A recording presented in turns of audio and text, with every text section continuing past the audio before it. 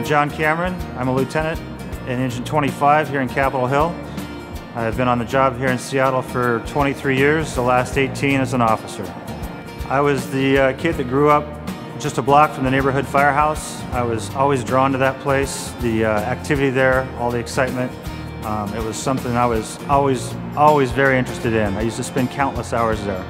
So now, every day that I get to walk through those doors and put on this uniform and climb on that rig, I'm living that childhood dream. And not many people can say that about where they work. So I feel very fortunate. I've known Lieutenant Cameron for 18 years.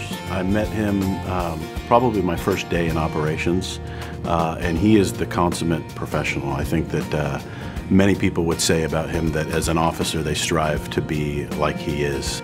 I've just constantly seen him try to better himself, to gain more knowledge, more skills, more experiences.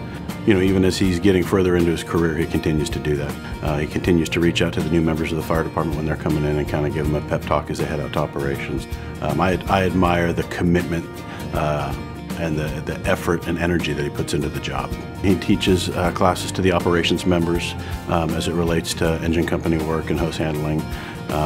He's also been involved in numerous committees throughout the department, trying to help the department better themselves and kind of tighten up their operations. Sometimes your mentors, the people you really look to for guidance and encouragement, don't necessarily outrank you. The individual that nominated me was someone that was on my crew for many years, somebody that I truly respect, and he was that person for me. He was a mentor to me in many ways. I had the opportunity to see the list of nominees recently. I know all of those people. I look up to all of them. I respect all of them. Just to have my name thrown in that hat with those names, that's more than I could ever ask for.